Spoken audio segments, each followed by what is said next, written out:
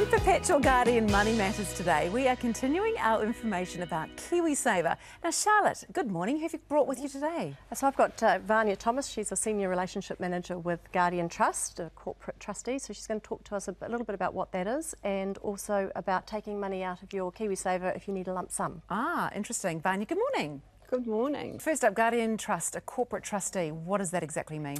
Yes, well, we're a financial markets supervisor. We're licensed by the Financial Markets Authority.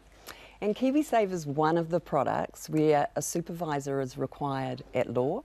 So part of our role is to safeguard the funds, and we do that by holding them on trust. Okay. And also we're there really to make sure that people's money is invested in the way that the offer documents indicated that it would be. Right, that sounds like a very good thing to do. Yes, absolutely. We act in the best interests of the investors, part of our role.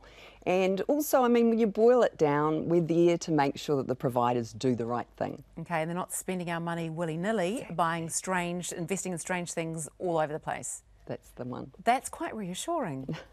So, can we make an early withdrawal from our Kiwisaver?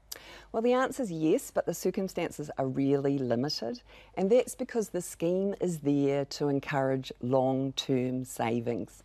So, in assessing applications, the legal parameters are really strict. So a couple of situations where the supervisor gets involved in making the decision, significant financial hardship, and also serious illness. So hardship is about a person not being able to pay for the basics of life. Okay. So we're looking at food and shelter and medical care. So I can't say, I really need a new car. Better dip into the Kiwisaver. No, that's right. And also there can't be sort of some money sitting in another account that could be accessed instead. Okay, that's my holiday money. Don't want to spend that. I'll go into the Kiwisaver. Yeah. Okay, but if you're very, very sick and perhaps you have something life-threatening, you can access it. That's right. So serious illness has an extremely prescriptive test that goes with it. Basically, a person has to be permanently unable to work, or if the illness poses an imminent risk of death, you know, unless one of those two situations applies, the supervisor can't, you know, allow the application. So if we do want to access the funds, who do we need to talk to about that?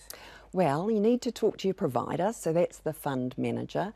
So they collate all the information, they carry out the initial assessment, and then make a recommendation, you know, to the supervisor. So they'll help with the forms that need to be filled out and with the supporting information. Sometimes people aren't sure who their Kiwisaver provider actually is. Yes. But they can contact Inland Revenue by calling 0800 Kiwisaver. And they can find out. Yeah.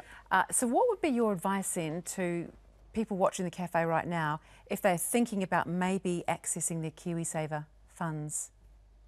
So it really needs to be a last resort, Mel, but if they are in that situation, then contact the provider as soon as possible.